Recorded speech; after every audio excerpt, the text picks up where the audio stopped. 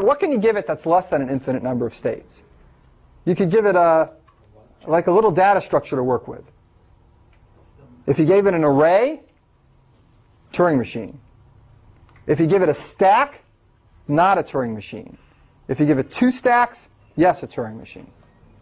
It's a really neat hierarchy. This is all news to me.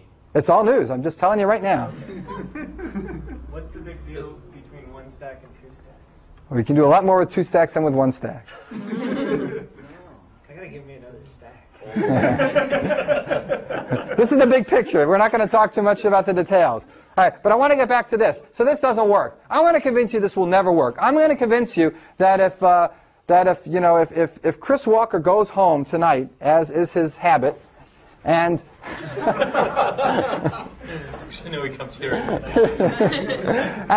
and he spends all night coming up with a finite state machine for 0 to the n, 1 to the n. And he calls up all his friends from class, and he gets all the advice he can. And finally, about 4 in the morning, he gets it, and he's positive. He's unaware that he's just completely deluded because he's tired and he just doesn't remember. And he comes into class, and he's ready, and he says, I got it. Here's my machine. I'm ready. It's wrong what you said. All right? And I go, OK. So now we're going to have a dialogue. And Chris is a good-natured fellow, so we're gonna have this dialogue right now. So my question to you is, how many states are there in your machine? Just give me a number. It doesn't matter. 24. 24. Okay. So Chris says there's 24 states in his machine. Right? So now I say to Chris, OK, Chris, do me a big favor and take this string, 0 to the 24th, 1 to the 24th, and run it through on your machine for me. Okay? And now, and I push him a little further. I say, you would admit that since there's 24 zeros here, that somewhere in those first 24 symbols, you're going to have to hit a same state twice. Right? Because you start in your initial state, and you move along on zeros, moving from one state to another. And if you keep going to new states, you only got 23 moves, before the end. So sooner or later, somewhere, you're going to have to hit a state twice. You agree, right? Yeah. And I nailed you down because I asked you how many states were in your machine before. And then I picked this. That's really important in this dialogue. If I gave you the string before, you'd say it's got 80 states in it. Yeah. And I knew one was 25. All right, well, then I'm changing this. That's the key. Chris has to tell me first, because he said he's finished. And now I give him a string to try out in his machine. And I tell him, look, I know there's going to be a loop somewhere in this machine. Tell me the first state that gets entered twice. And tell me specifically how many zeros got read before that loop, how many zeros are in the loop, and then how many zeros and ones after the loop. So you can split it up any way you want. I don't care. Say it was 17 zeros before the loop, and say there were 3 zeros in the loop, and then the rest of the string happens after the loop. Okay, there's got to be a loop somewhere. The loop could be just 1 0, but I just picked this at random. You should actually pick this. That was a good guess. That's exactly All right. Very kind. Okay, so what's left over? 0 to the 4th, 1 to the 24th. Right. So and this is the loop. This is a part before the loop, and this is the part after the loop. There's 3 parts to this computation on the string. The part before the loop itself, and the part after the loop.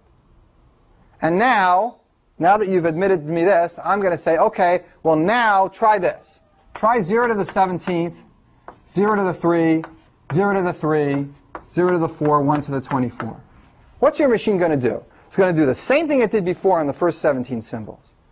Then it's going to loop on the next 3, just like it did before. And then it sees the exact same symbols again.